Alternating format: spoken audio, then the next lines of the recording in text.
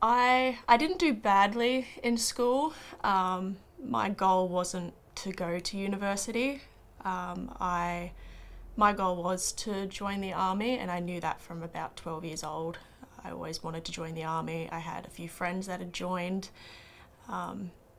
If it was my choice, I would have dropped out in year 10 and started my enlistment process from there. However, my parents weren't too happy with that.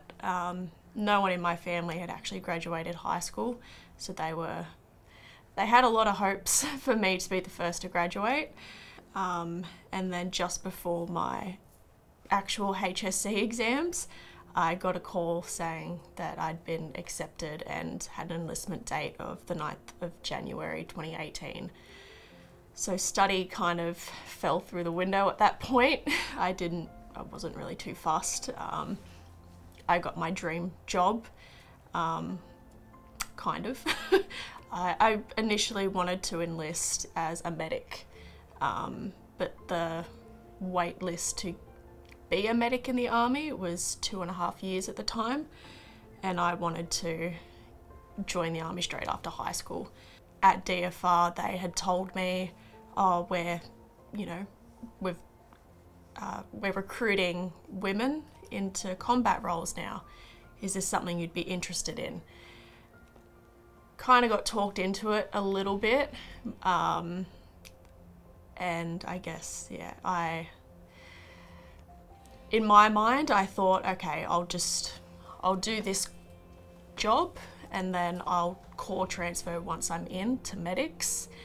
That's not exactly what happened. I enlisted as a rifleman at Singleton, like in the pit. I had rocks kicked in my face. I was yelled at, like, "You don't deserve to be here, why are you still here?" I got a lot of abuse hauled at me. I've been physically threatened. I got bailed up on a base because there were a lot of people that weren't okay with me being there, and then women always seem to be the issue with all these rumours. It's not that, I think we're just an easy target. It was rough.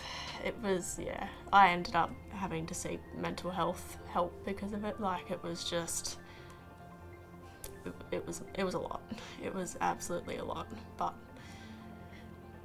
yeah, I restarted my course in November of 2019, and I finished it. I finished it and I graduated in April of 2019, I believe it was. I think any young women especially, if they're wanting to go into a combat role, I think go for it, but just be prepared. That physically, mentally, just know not everyone is going to be happy that you're there. You have every right to be there, but just do your best, I guess. Prepare, especially physically.